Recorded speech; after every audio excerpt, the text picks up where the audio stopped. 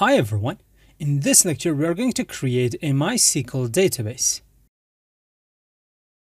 We already know how we can create a MySQL database using the tools, using the workbench, but in this lecture we're going to go a different route. As opposed to clicking on our instance of the connection and then like opening a query tab and creating and writing the code, we are going to take all of this process to the terminal. So whenever, just go ahead and open up the MySQL workbench, and from there we are going to right click on any, you can create any other instance, but I'm just going to work on the root instance that I have here. So I'm just going to right click and I'm going to go to where it says start command line client, and I'm going to click on it. You can see that it is going to ask for a password.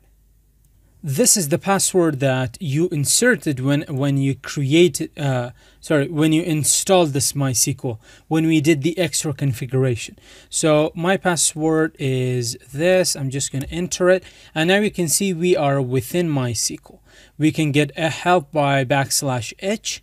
We can clear by typing \c, and we can get out of this. We can close this terminal by writing \q and hitting enter. So I'm just going to go back inside of it again, and there we go.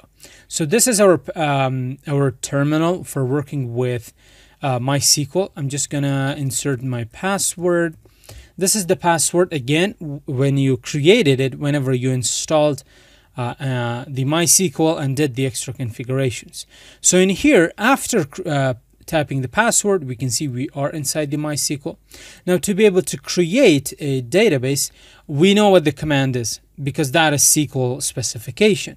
MySQL is just an implementation of it. So we are just going to say create database, and then I'm going to give it the name. I'm just going to call it like blogs and semicolon, and let's hit enter, and you can see that it says query OK. So we have successfully created our very first database in here. I could get out of here using \q. Now if I click on here and if I come here, you can see that we have our blogs database in here, which we didn't have before, but there are still no tables. We are going to create tables as well. So I'm just going to move back inside the command line. I'm going to type in my password, and that's it for this lecture. See you in the next one.